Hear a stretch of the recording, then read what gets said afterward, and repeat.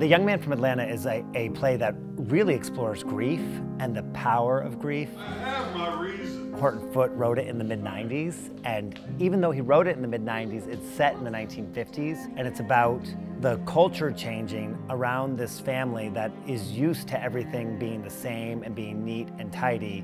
And as the culture changes, they also lose their only son in what may be a tragic swimming accident or what may ultimately be a suicide, and how they cope and deal with this loss and the change that's happening to society around them as well.